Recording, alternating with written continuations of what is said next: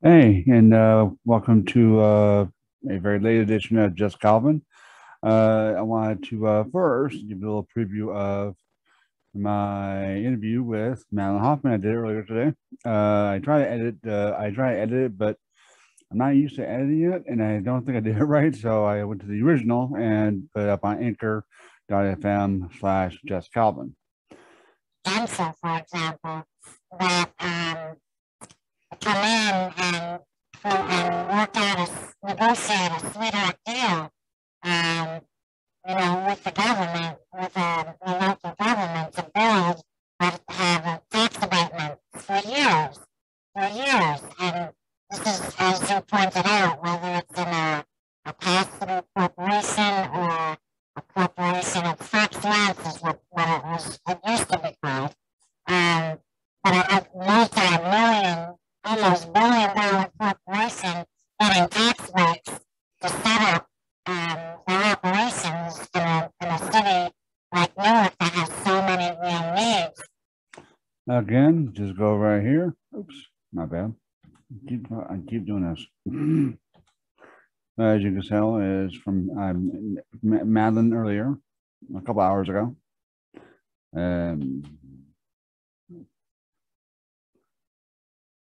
All right, come on, slowpoke.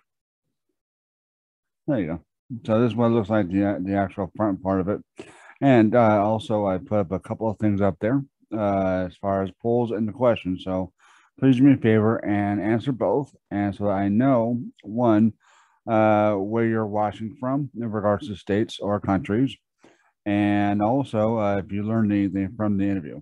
Anyway, let's see, what was I doing here? Oh, yes, actually, another thing. I'm also brought to you by for wearemany.org. They do podcasts both on here, as well as they do Facebook podcasts as well. Pretty much, they talk about the events, news. They talk about everything from Israel to where's it? Israel, COVID, and other things on nature. So stay tuned to them on Facebook. I believe it's. I could be wrong about this, but I believe it's yeah. Anyway, Wednesday, Thursday, and Friday. Again, I could be wrong about that, but double check. Go to Facebook and look up For We Are Many, and you'll get it. And this one is another organization that I'm helping out, or is helping me out as well. They promote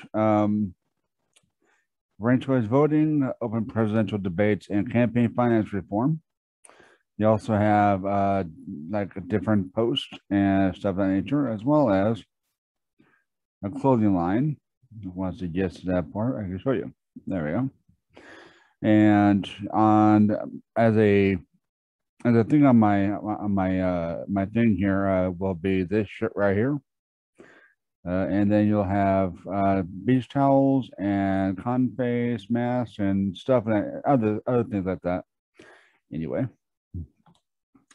now a few months ago, I said, and as well as everybody else, pretty much who studies modern monetary theory and sees what happened here, as far as the economy and why things are so expensive and stuff of that nature. There's been ships literally stranded or docked outside of the coast of California, ready to come in, unload, helping prices drop as they should, basically deflating the inflation in regards to that. But they haven't been able to dock and unload, so they can go on in a very merry way. So it's to those conservatives and blue dog Democrats and regular Democrats as well. There is no inflation um, in regards to product. This is what's going on. They are within sight. They're within like grasp of being able to come in and drop off their product, and stores are just not allowing them to come in. At least not yet, as far as I could tell. Let's see. Now, of course, I have not actually read this, but I remember a couple of months ago, it was the same thing. Let's see, the ports of Los Angeles, Long Beach are experiencing record backlog as cargo ships wait to dock. The ports handle nearly half of inbound containers for the U.S., making the backlog a huge issue. A California longshoreman told Insider what it's been like to work the ports. They choose to remain anonymous due to their jobs, but their identity has been verified by Insider. Okay. This is their story. A California longshoreman told Insider what it's been like to work for work to work the California ports during a record backlog. They choose to remain anonymous. Okay, I just said that. He's been working as a longshoreman at California's San Pedro Bay port complex for close to 15 years. And the only thing he knows for sure about the congestion here is that everyone is blaming someone else. The shipping companies blame us for not covering skilled labor jobs, but they are the ones that approve training for those types of jobs. Then we turn around and blame COVID-19 for the influx of online orders. Consumers see the ships backed up and say, "You're not unloading fast enough." Truckers complain about the lack of chassis at the port, which limits the number of containers that can be carried out of the yard. It's a total blame game. But the blame game has to start somewhere, and this time it starts with the backlogs at the port. The ports of Los Angeles and Long Beach saw a record backlog last month with 65 cargo ships stuck off the coast waiting to dock and unload. The ports are the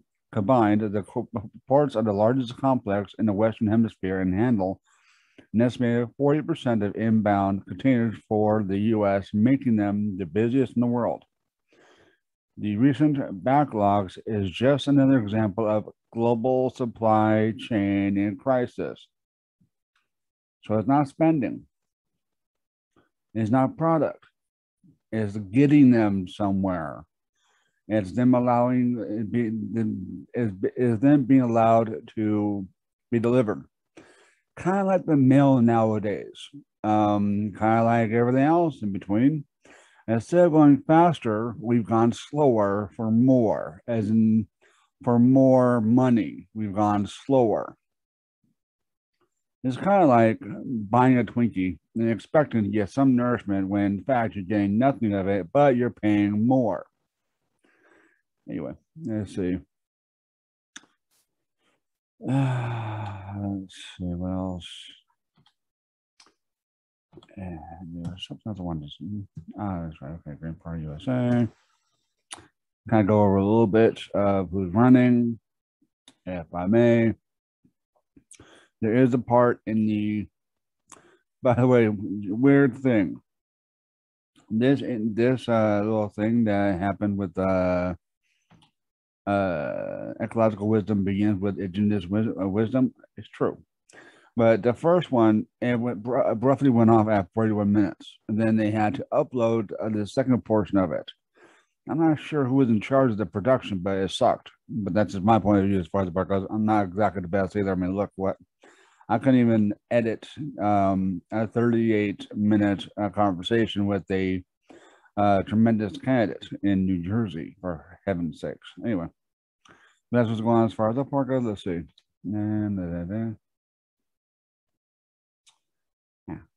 I'm trying to, no, not there. There we go. Oh, yes, and tomorrow I have a Maryland Green Party, I believe, official.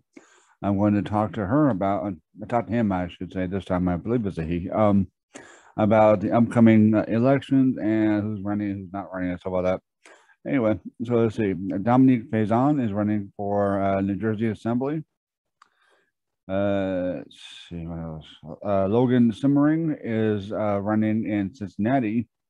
I believe he's same thing with K.A. Hurd Jr. They're both running for a Cincinnati council position. Let's see what else. Craig Cayetano is running for For Hawthorne Town Council in New Jersey.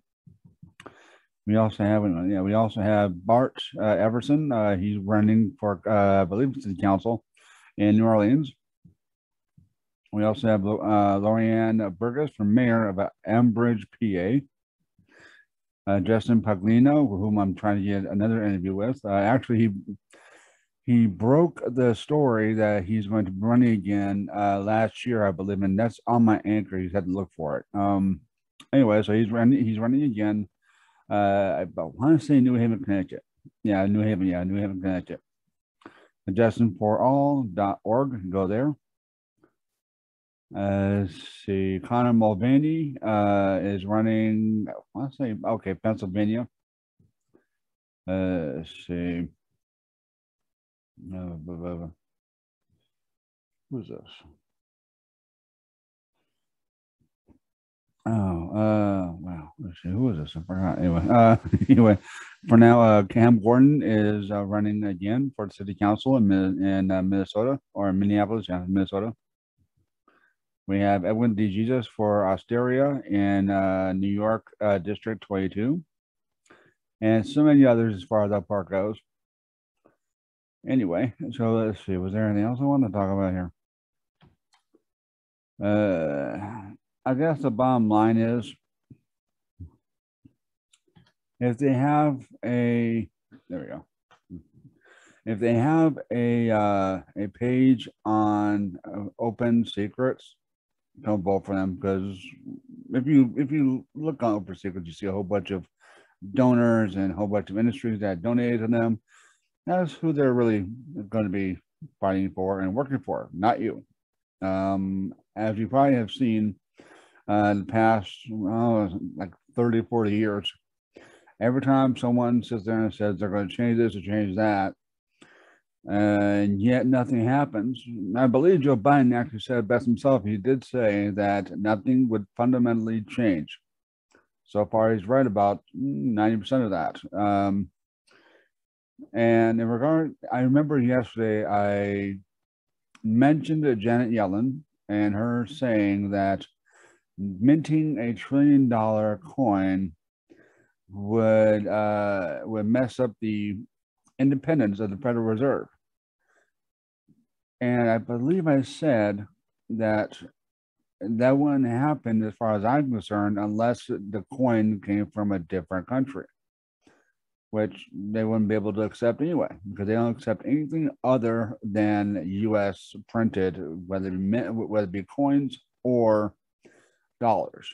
Now, of course, they're more or less used to dealing with dollars and stocks and other things of that nature. But what she said was, as far as I'm concerned, anyway, this is my opinion, as someone who's not a degree holding economist, someone who has only been studying modern monetary theory for roughly 6-7 months, but I think I had the gist of it overall. Anyway, please subscribe to this channel. Please go to anchor.fm/JustCalvin. I'll put it in the description down below, and all of my interviews will be put on my Anchor. This stuff I do right now will be put on my YouTube. This way, you can go either way as far as the work goes, but hopefully you support both. Anyways, thanks for watching. I'll be back on tomorrow, of course, and let me see if I can actually.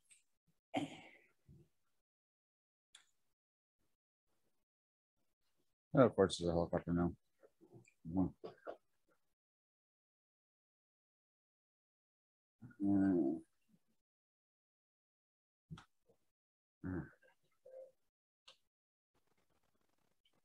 Okay, so tomorrow, 1:00 p.m., I have Liv, who is a co-chair of the Maryland Greens.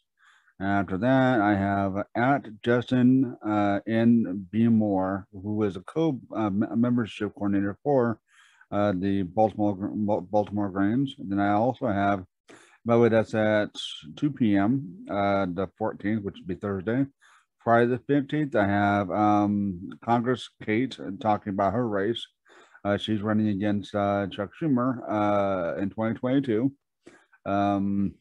I should be on at 12 noon that day, talk about that and other things. And on the 18th, Monday, I will have K.A. Hurd, as I just said, who's running for Cincinnati, Ohio City Council. And that'll be at 5 o'clock at night. Tuesday, October 19th, there'll be Green Party Ray Stone Grover, who is the co-chair of a Green Party, I forget which one. And on the MMT side of things, I have for the 22nd, which is a Friday, Jabari Morris will be discussing MMT period as far as that part goes.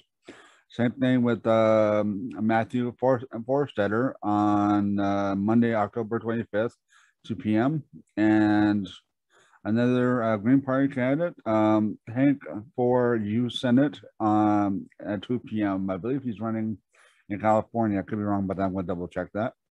And then I have a Texas governor GP candidate, which I'm not sure who it is right now. Had to double check that, but that's going to be at 2 p.m. as well.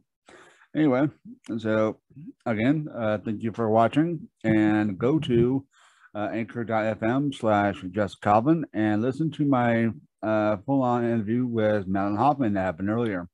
There's a little bit of surprise in the middle of there, I believe. Someone decided to interrupt for a couple seconds, and anyway, thanks for watching. Peace out for now. Good night, and I'll talk to you tomorrow.